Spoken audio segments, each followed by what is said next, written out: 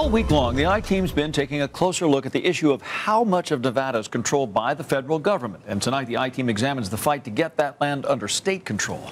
Now, one state task force estimates it would mean millions of extra dollars for Nevada. Joe Bartels is here to explain the debate that has really been heating up in our state lately. Yeah, Joe? guys, there is a lot of passion on both sides of this issue.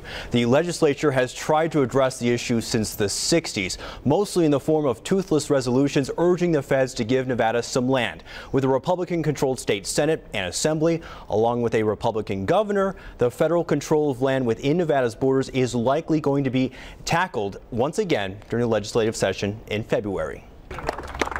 Work on the 215 Northern Beltway is coming at a substantial cost, but the highway is seen as a vital link for the growing north part of the valley. Some of the cost will go to Washington, D.C. That's because the land the highway is on is controlled by the federal government. It's a cluster. It impedes development and it impedes the practical common land use. Clark County Commissioner Tom Collins says the county paid almost $1 million to the Bureau of Land Management to expand the highway, and the county will continue to pay the feds to lease the land as long as Uncle Sam owns it. We have over 30,000 acres of land. The schoolhouses are on, the libraries are on, streets and highways and detention basins and you name it. A lot of federal land checkerboarded all over inside this valley. Collins says renewal of lease paperwork and federal red tape costs Clark County taxpayers every year. Collins has been a supporter of bringing federally controlled land into state hands. He was part of a 17-member task force charged with examining the issue statewide. The task force report concluded that Nevada could make more than $200 million per year if some 7 million acres of federal land throughout Nevada would change hands. Do you think the federal government will just hand over 7 million plus acres? No. Not all at once. Definitely not all at once. Collins says he envisions the land would largely be used the same way if it came under state control. He says the land could generate cash in the form of rents, fees, and could even be sold for development. However, the debate over these vast Nevada lands has come up before. So has the money argument. There are two basic reasons that I see that the task force report didn't really answer. One is the money.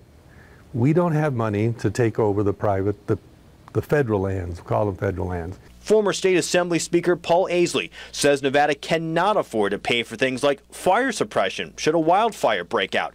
Aisley says the federal government spent millions battling wildfires in 2013, among other expenses. The second thing that seems to be pretty clear is that there are hundreds of employees in Nevada working BLM, Forest Service, and so on. Where are we going to put them? Which county will take them on and put them on the payroll?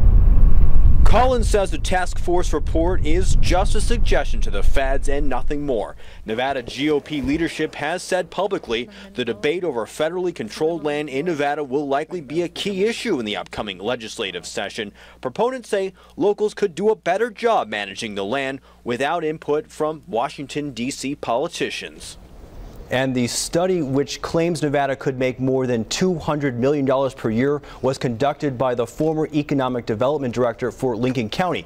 Critics question how fair this study is. Aisley told us he has serious concerns how the land task force was created in the first place. He says the task force committee was too small and comprised of people with similar land views throughout Nevada.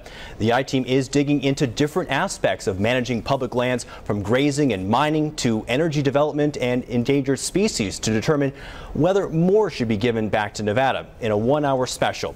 Rebellion on the Range airs Sunday at 6 p.m. And Joe, as you know, this debate's been going on for decades. You can learn a lot more by heading to 8newsnow.com. We have an elaborate infographic, a whole history of public lands in our state. All you have to do is look for the banner Rebellion on the Range.